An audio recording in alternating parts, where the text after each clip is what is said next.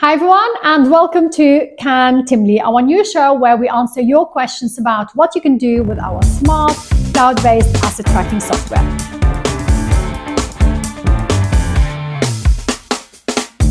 Today's question is, can Timly help you track who in your organization or business has which tools or equipment? And the answer is, it absolutely can. Timly is more than your average asset tracking software. Sure, you can use it to create detailed records of all your assets and inventory, but in the same way, you can create profiles for your employees and then link items to them, i.e. link which IT devices, equipment, tools, vehicles, anything you want has been checked out by an employee.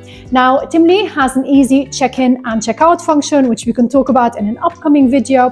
What's worth mentioning here, though, is that when you check out an item to an employee via the scanning function, the date, time, and location gets recorded via the GPS coordinates.